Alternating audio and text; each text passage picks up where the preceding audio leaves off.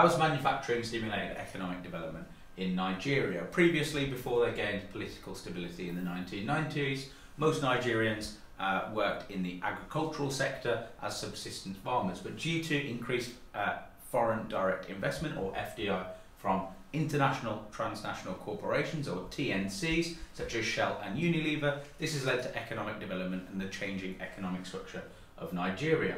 More people now working in the tertiary or services sector, and as a result we can see the overall economic structure has changed. So originally a disproportionate amount of people working in the agricultural sector, highly susceptible to global price changes, but also dependent on climate.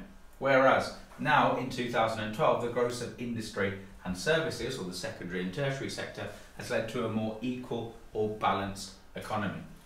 A phrase that's becoming more popular due to the heavy amount of manufacturing that occurs in Nigeria is made in Nigeria. So why is Nigeria's economy developing in this way? Well, the first one is that English is the global language of business, and improvements in education are leading to more literacy in English. As a result, this has allowed Nigeria to tap into the global information tech market, with call centres being invested in by foreign companies. It's even led to the development of the National Information Technology Development Agency by Nigeria to further improve information technology advancements. Another example is manufacturing, processing and packaging, as well as fashion and textiles manufacturing.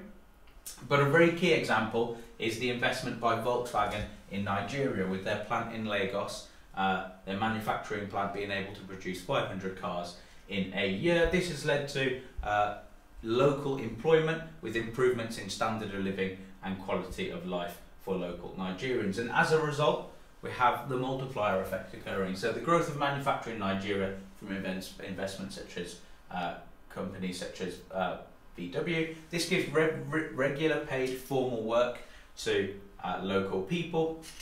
As a result of that, manufacturing industries stimulate growth. They have close links with each other. For example, companies are supplying parts for Volkswagen making those cars. As industries go and more people are employed, there's increased revenue from taxes. This leads to increased government spending, especially in social programs, and the thriving industrial sector attracts foreign investment, which stimulates further economic growth, leading to more regular paid work and taxes.